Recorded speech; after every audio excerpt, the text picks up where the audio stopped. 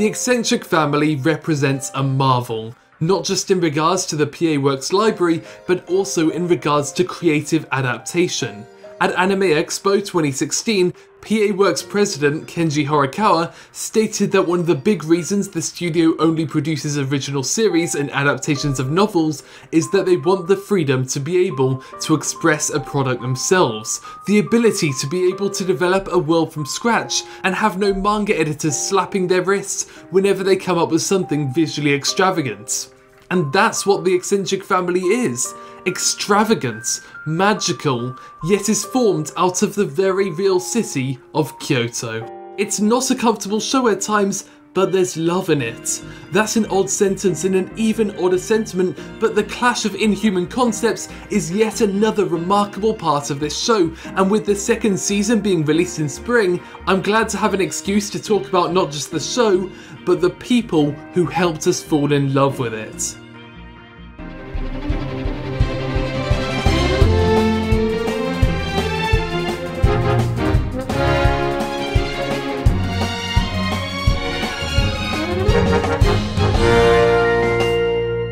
I've spoken about PA Works in the past and even interviewed the studio's president, but it bears repeating that the studio is on a quest. A quest to be able to recruit and train animators so as to be able to produce anime without having to rely on other companies to chip in, and instead using their own contacts and their own staff to be able to make something that they can all really stand behind and say, "We did this," and what could be more "we did this" than a show not only directed by one of the founders of the studio, but that founder also leads the studio's animation department, Masayuki Yoshihara.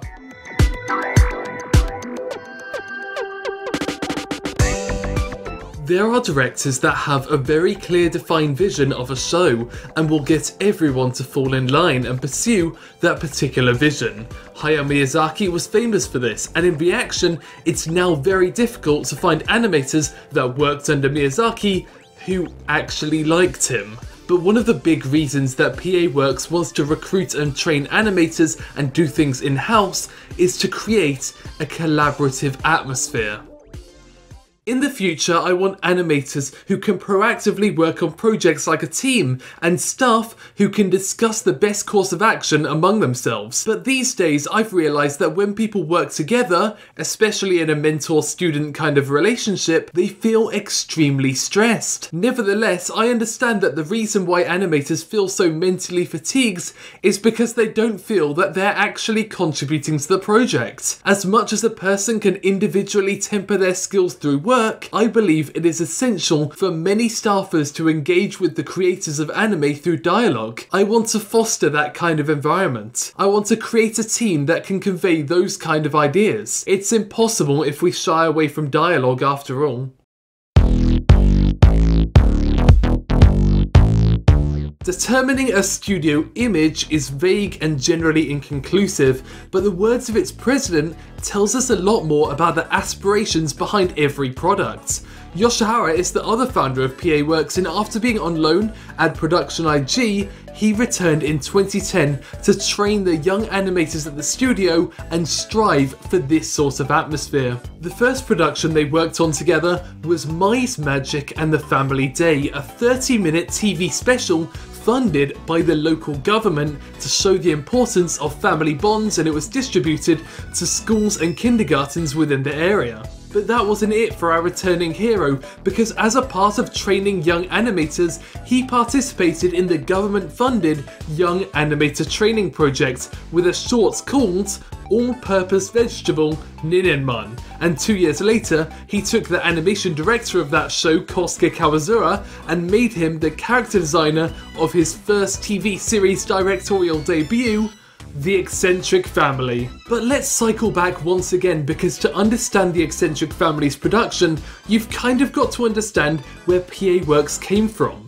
Both founders are heavily connected to Production IG, and during the 10 years where they were setting up the studio and doing contract work for other teams, they were working with a lot of people, many of whom ended up working with them on future projects. The future background director of the Eccentric Family and True Tears, Yusuke Takeda, is one of them.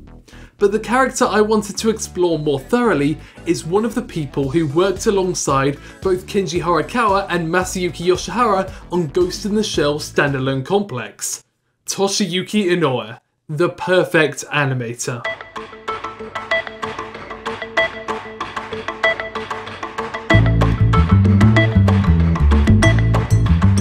There's some animators that kind of reach a legendary status within the industry, a point where seeing them attached to a project is a genuine surprise and the only jobs they end up taking are incredibly high profile. Or they're invited by a good friend. Anime is an industry of connections, and Masayuki Yoshihara is very good friends with Toshiyuki Inoue, meaning that even though Inoue almost exclusively works on films, he'll also take the time to work with his friend on PA Works TV shows, a platform he's objectively too good for. Toshiyuki Inoue attracted attention in the industry when he debuted with Gu Ganmo. Since then, he has participated in many renowned projects, including Akira, Memories, Ghost in the Shell, Jin-Roh, Blood the Last Vampire, and Millennium Actress. Because of his thoroughness and the level of quality in his animation, he's referred to as the perfect animator. Instead of becoming a character designer or animation director, Inoue apparently prefers to work as a solo key animator, investigating the movement part of anime. Currently, he is focusing on recreating human movements faithfully and creating realistic drawings. He is also working on advancing his deep abiding love and knowledge of anime, as well as guiding others towards improvement. That was a quote from Anime Style magazine editor-in-chief Yuichiro Ogura, the journalist who personally inspires me the most. But anyways, it was Mamoru Oshii that called him the perfect animator, and very shortly after his key animation debut, he had gathered attention, particularly from those that wanted to represent realistic timing and weight on screen. Satoshi Kon, Hayao Miyazaki, Katsuhiro Otomo. Here was this incredible animator that just a few years after his key animation debut was being scouted out by industry legends who wanted to capitalize on his ability to portray realism on screen. And thanks to his friendship with Yoshihara, all of the skills and hard work that contributed to Akira, Ghost in the Shell and Kiki's delivery service is making a home at PA Works, primarily on the Eccentric Family. But one of the other interesting things about Inoue isn't just his marriage of surreality and reality, but the speed at which he creates it. In an interview with PA Works president Kenji Horikawa in 2005, he said this: "The current trend seems to be to not worry that much about the volume and only focus on quality. That really worries me. It's not a fair match if you can't achieve the same level of quality with the same amount." Toshiyuki Inoue is fast. He started out in a generation where people were constantly saying, "Draw faster, draw faster," yet everyone around him was producing really simple cuts, whilst he was making stuff like this. And as Horikawa notes, an animator doesn't go from quality to quantity, but rather a good animator sets goals and knows how much time to spend on each cut and practices knocking that time down. Yoshihara once told an anecdote of how he kept a stopwatch at his desk to constantly improve the speed of his drawing, and would often peek into other booths next to him to see if he could match their pace. Mamoru Oshii may have been referring to the quality of Inoue's work when he referred to him as the perfect animator, but his strive for quality as well and the refusal to accept the balance is what turned him into the person he is today. Someone who can work on the greatest theatrical films but still be able to create great work for the shows that his friends are making. And so if there's one message to take from this second PA Works Studio Spotlight, it's that there's nothing more important than friendship. I've always wanted to say that in a video. Thanks for watching The Canipa Effect, and I would like to thank Frog-kun and Blue Sakuga for their translation help for this video. Also, I'm now closing votes on the Patreon poll for the next video. The results are 27 votes for a second Studio Trigger Spotlight and 13 votes for a video on Pokemon Sun and Moon.